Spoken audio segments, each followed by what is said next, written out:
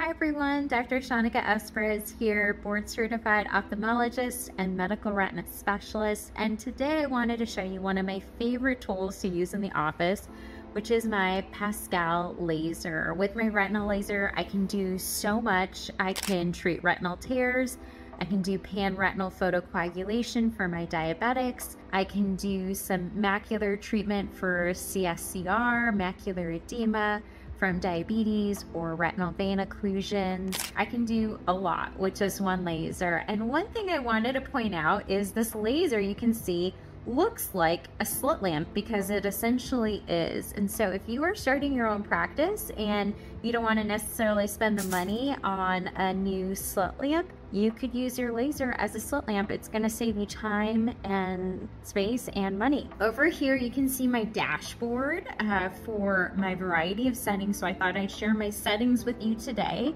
These are my settings for a retinal tear.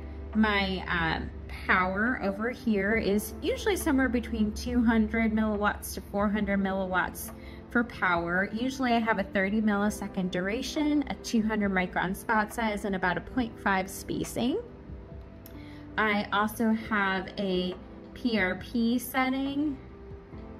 Let's see, I usually do like a 4x4 like that. So usually with one click I can get 4 spots in, so it's super efficient laser and helps with patient comfort. And again, I usually, with my power, again, the same as a retinal tear, between 200 to 400, sometimes more for power, 30 millisecond duration, 200 micron spot size, and my spacing is usually 0.5. And then for my macular treatments, what's really cool is I have a whole titration system here that helps me do treatments right in the macula for macular edema, from central serous retinopathy or diabetic retinopathy. And it's really a light treatment to stimulate those photoreceptor cells and those cells that manage the fluid in the retina. It does not leave scarring and it causes no pain during the laser. There's really no downtime. So it's